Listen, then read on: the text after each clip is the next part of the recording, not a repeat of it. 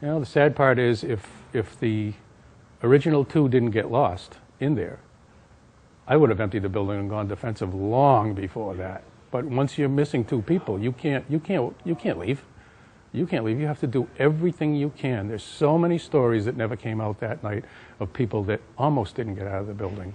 I mean, our numbers could have been as high as like 15, 12 to 15 people that almost did not get out for different reasons. Some getting caught in telecommunication wire where they were completely entangled, like a net had dropped on them off the ceiling. That other firefighters, this captain that you met over here that helped me out, he was one of them that was cutting people out of the wires that night. And people were on their backs covered with this stuff. It just dropped on them like a net off the ceiling, things like that.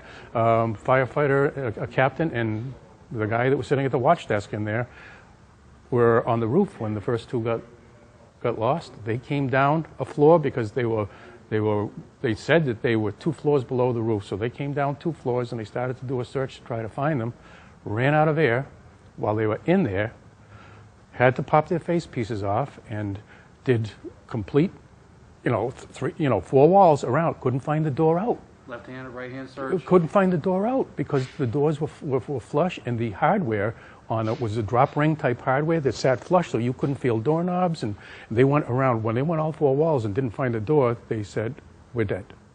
We're dead." But they kept their heads, and they were taking a beating with this. The smoke was just so acrid and black and acrid at that time.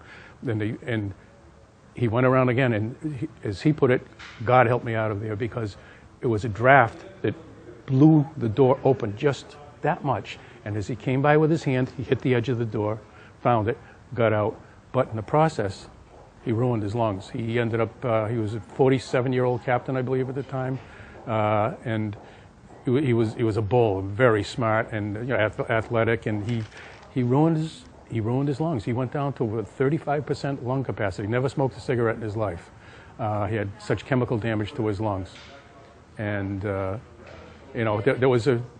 were other losses like that too from that night that a lot of the people don't know about. And that's and this poor guy, he struggles to breathe every day.